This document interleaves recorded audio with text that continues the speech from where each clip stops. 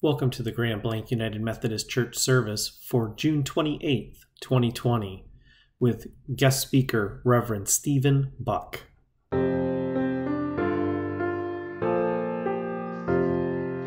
God who stretched the spangled heavens, infinite in time and place, flung the suns in burning radiance through the silent fields of space.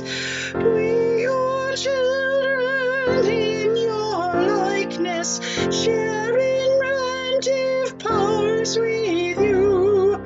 Great Creator, still creating, show us what we yet may do.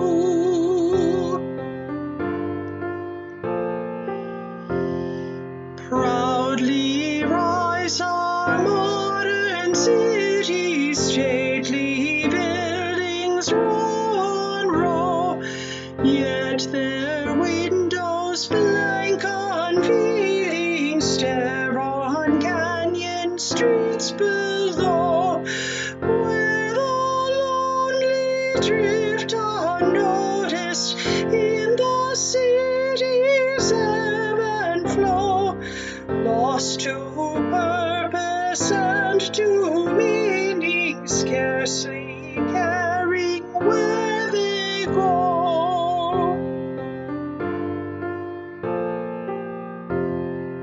We have sought for worlds undreamed of since the childhood of our time, known the ecstasy of winging through untraveled realms of thine, probed the secrets of the atom, yielding unimagined power, facing us with life's destruction, or our most triumphant hour.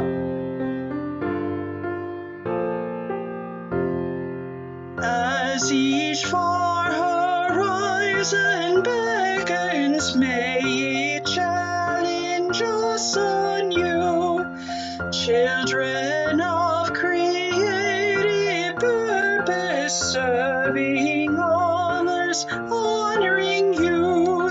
May our dreams prove rich with promise, each endeavor well begun.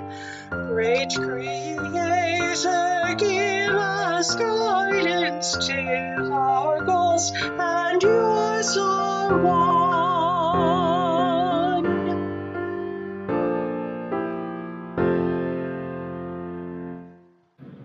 Good morning, church. This is Brian West. I'm here to share with you a little bit more about myself as we get closer to that July 1st start date. This is the last Sunday before July 1st when I become the pastor here at Grand Blanc United Methodist Church fully, and we're already moved into the parsonage and grateful for all the work that's been done here. But this morning, just to share with you a little bit more about myself in a fun way, I wanted to play a game that we used to play at camp a lot, and maybe they still do at camp, and it's called Two Truths and a Lie. And the way the game works is like this. I'll tell you three things about myself. Two of them are going to be true. One is going to be a fib. Now, your job is to figure out which one is the fib. So here we go. Option one is this. When I was in seminary, I played a game of baseball against a bunch of Major League Baseball Hall of Famers. Option two. I decided a while ago not to be on Facebook anymore, just because I wanted a little more privacy. Option three. I've flown a plane before. All right, do you think you have it figured out which one is the fib? Well, let me go through them one by one. The first option is that I played a game against Hall of Fame baseball players. That's actually true. In 2012, a friend of mine won a contest through Pepsi Max, if you remember Pepsi Max.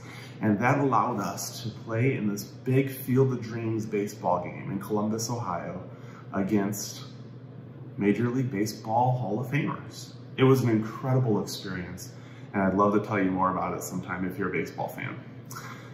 The second is that I have gotten off of Facebook. Well, that's actually the fib. I'm still on Facebook and actively on there.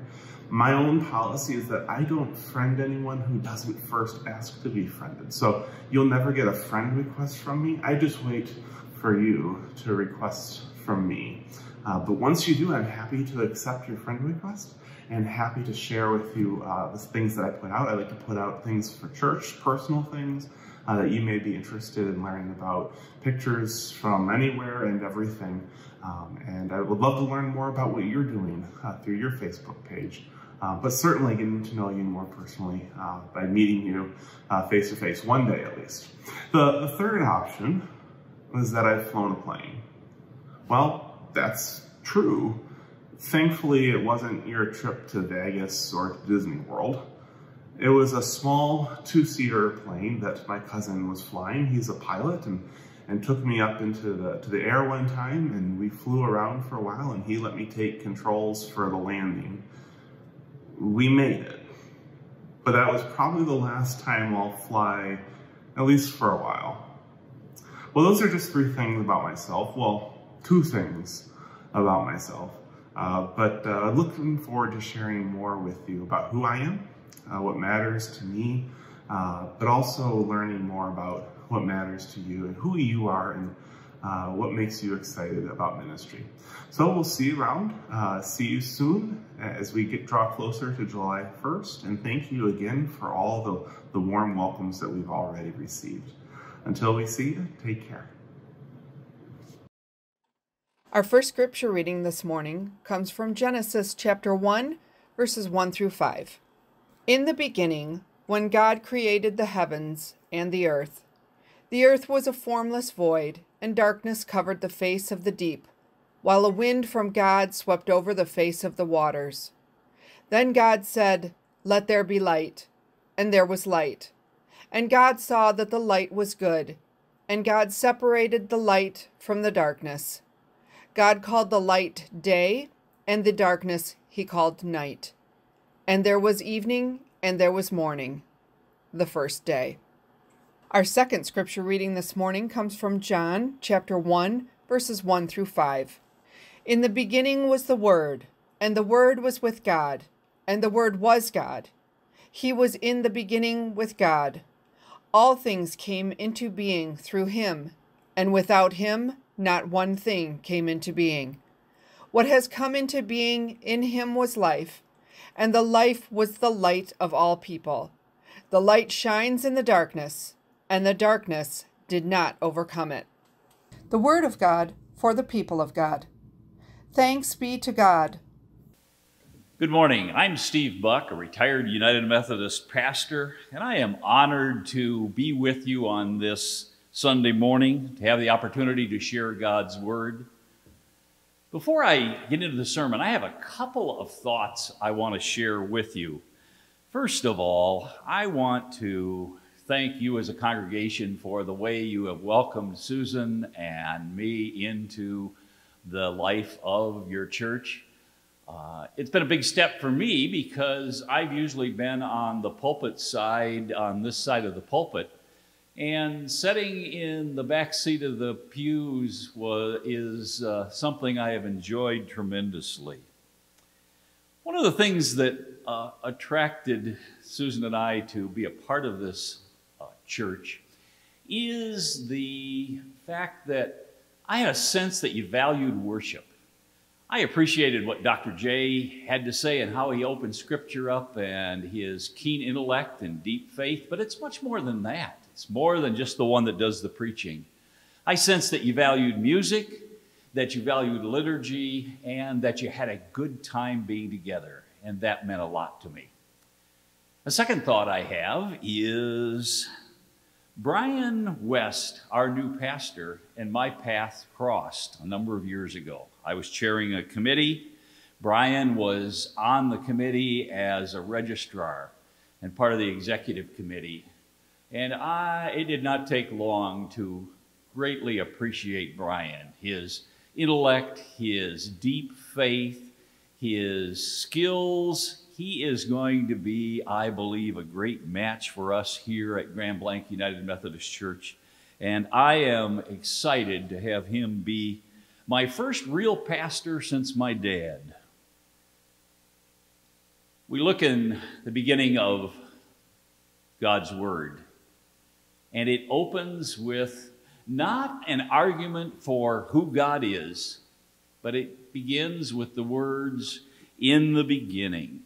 And then we look in John's Gospel as John, that philosopher, disciple, follower of Jesus the Christ, and he begins with mirroring those words. In the beginning was the Word, and the Word was with God, and that was the introduction to who Jesus Christ is. Beginnings are important, aren't they?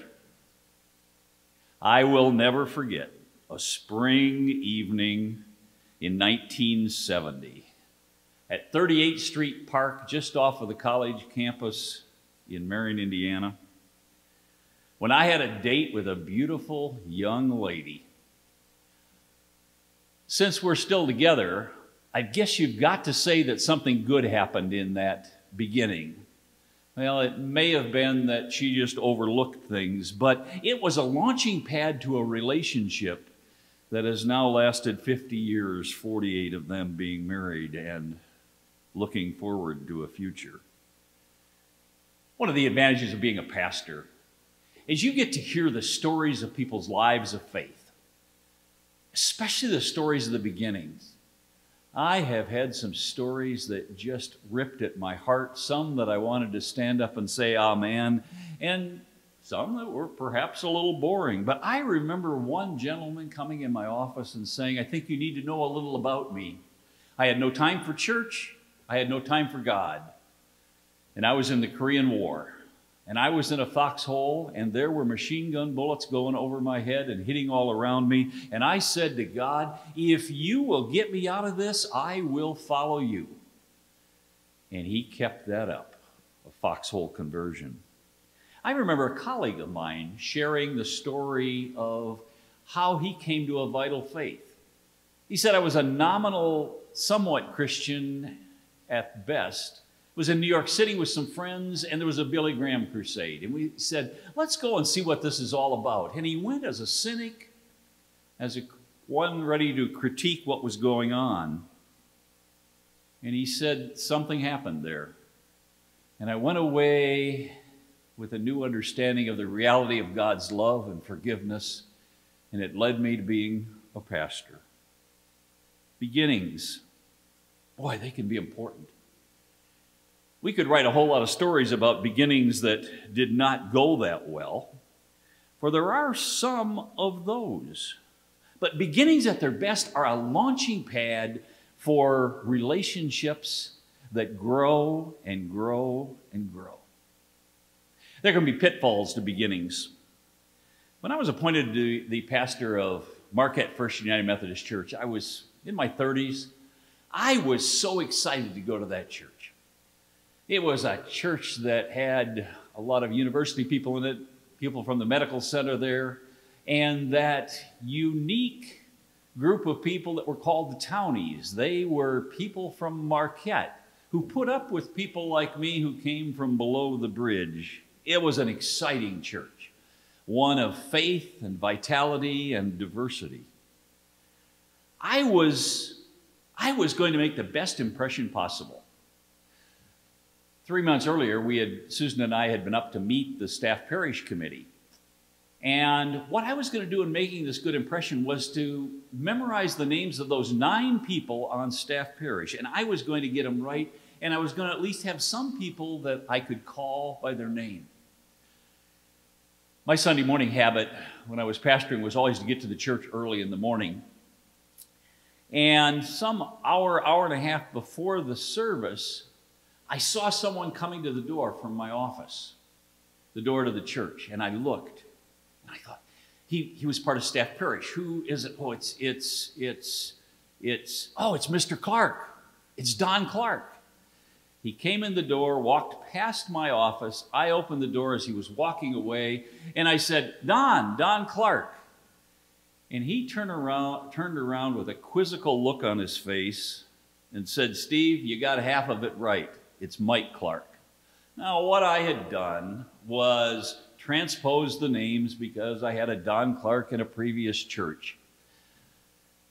Did that destroy my relationship with Mike? No, he was a great leader in the church and in the community.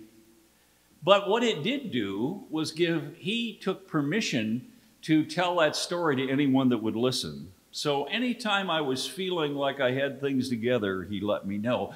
But it was because of his grace that was not a stumbling block to our relationship. Beginnings. There's another problem with beginnings. Sometimes beginnings, especially in the life of faith, can be an anchor.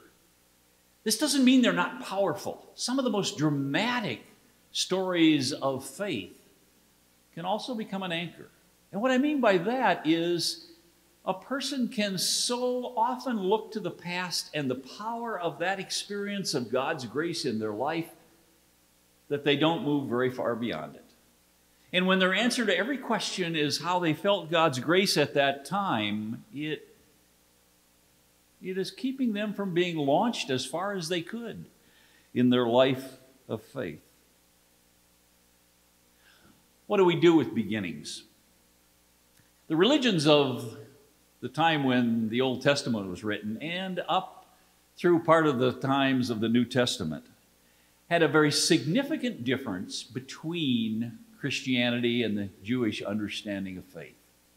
Most of those religions were much like getting on a merry-go-round. You would get on and you would go round and round and experience the same things, and that was how they viewed life. The good thing about a merry-go-round is if you miss it, you can wait 1 rotation or 1,000 rotations and get on. And when you get off, you're going to be pretty close to where you were before. Christianity and the Jewish understanding of faith is very different. It's more like you get on a train and you get on point A and you go to point B. And if I miss getting on the train at the time that was scheduled and instead wait another hour, well, it's going to get me to the same place. I'm not going to have all of the same experiences. I'm going to have a different person sitting next to me on the train. I'm going to see the sunlight in a little different way. It's not exactly the same. What that tells us is that beginnings are so important. Each of those moments are important. I have a tendency to look at my beginning in faith and refer to an experience I had as a freshman in college.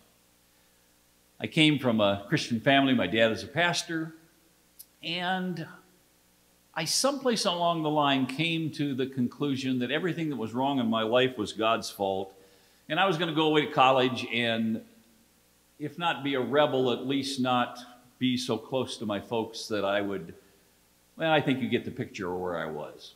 I went to a small Christian college in Indiana.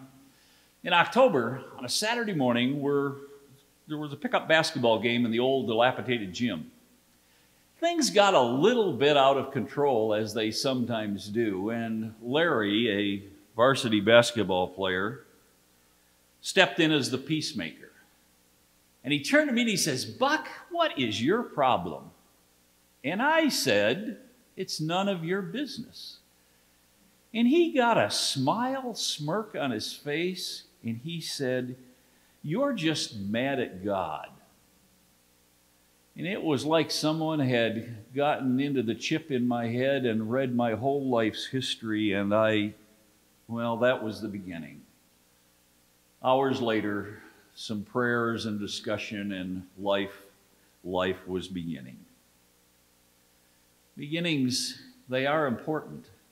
But if they're as far as we go in this walk with God, there is a problem. Let's go back to Scripture. Genesis starts with "in the beginning," and John's Gospel says also, "In the beginning was the Word."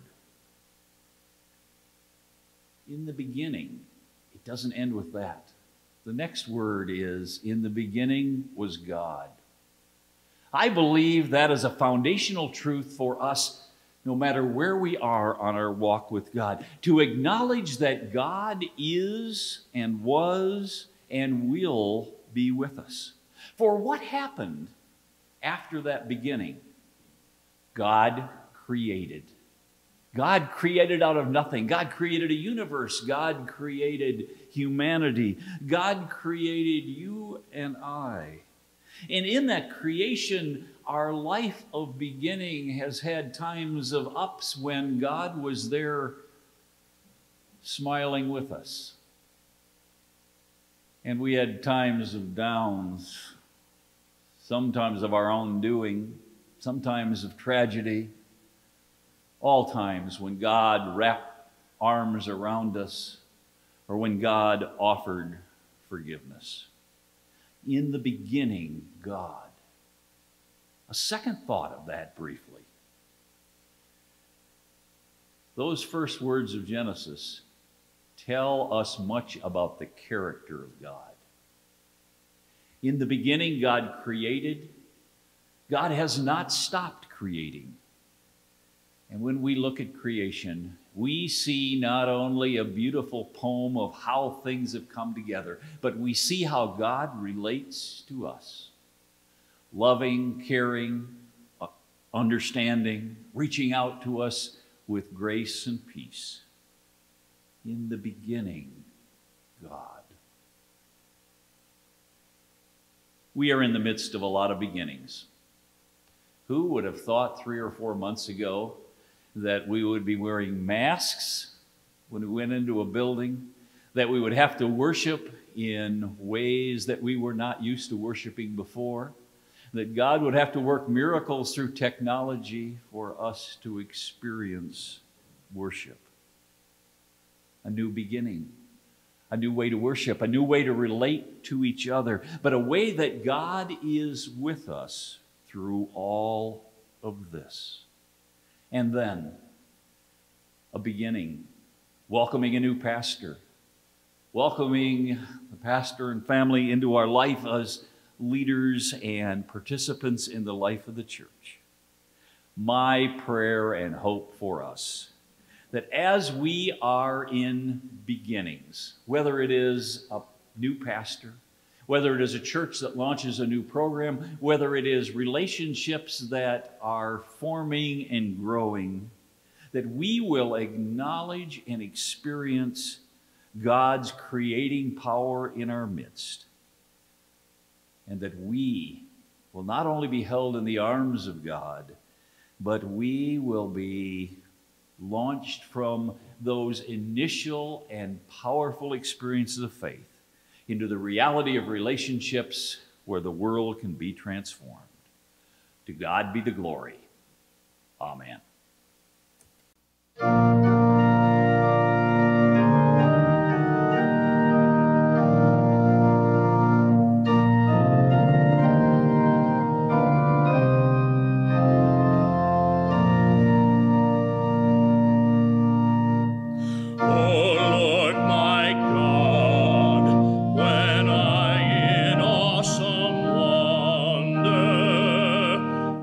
Consider all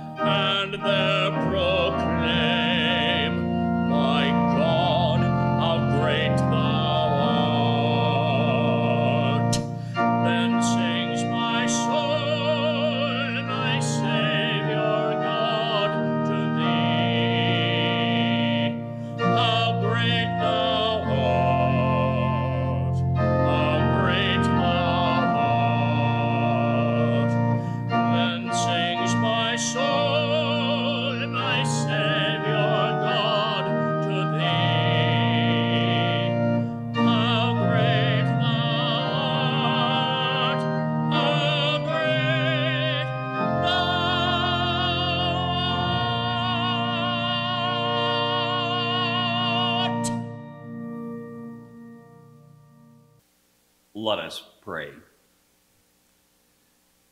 It has been good to worship today, eternal God. We have felt your presence in numerous ways. But as any time we worship, this is a beginning of our stepping out into a new day and a new life. We do not go in our own strength, but we begin in the name of God the Father, God the Son, and God the Holy Spirit. Amen. Thank you for watching our service. Please make sure you subscribe and hit the bell notification so you don't miss out on future videos. Comments and thumbs up are much appreciated, and if you have not checked out our church website, please take a look at the description for this video for links on how you can support our ministry.